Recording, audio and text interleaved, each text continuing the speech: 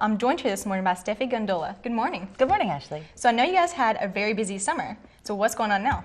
Well, there's a couple things I'd like to talk about this morning. First of all, experiencing Thunder Bay virtually, and then we'll talk about some upcoming events we have. So I wanted to remind folks about our social media, and we've had a couple of fun campaigns lately on both Twitter and Facebook, and it's a great place to engage with the sanctuary from the comfort of your own home or from work, from your phone, if you're allowed to do that at work. So our Twitter account handle is at Thunder Bay Rec, and our most recent campaign is 30 Days of Recs. And so we've taken a historical photo or an underwater photo and then given a little tidbit of history to share on Twitter. And it's actually gone, if I may say, viral. I mean, folks from all over the world have been retweeting.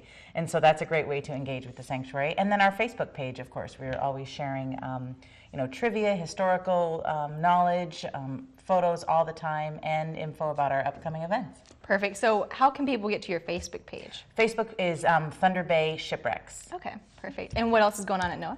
So a couple of upcoming events. We are just launching our field trip season, and I know you talked with Harriet Smith last week about that. In fact, I'll be getting back to the sanctuary this afternoon here to work with about 100 fourth graders. So we've got all of our field trips this fall. We also have our annual trick-or-treat through the haunted ship coming up for Halloween, of course, on October 24th. So we do that in partnership with the Downtown Association's trick-or-treat or trunk-or-treat event, and that brings out hundreds and hundreds of kids. And so we love to see those after the downtown trick-or-treating, they come to the sanctuary. And then after that, it's time to start thinking about Christmas shopping, if you can believe it.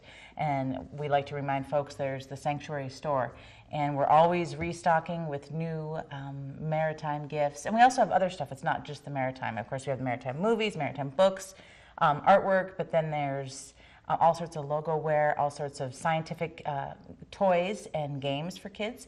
So remember to shop at the Sanctuary Store this Christmas season. And then we also have our annual Christmas Tree Ship educational program.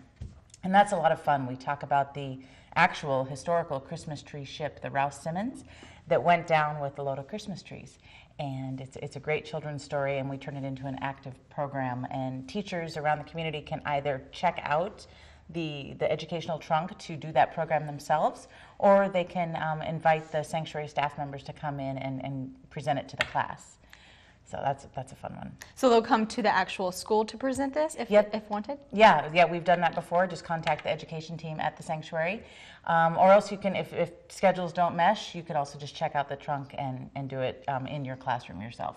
And do you have an exact date or when this is going to happen, or you guys are still kind of planning process? Still planning process. It's usually the first or second week of December. Perfect. All right, well, thank you, Stephanie.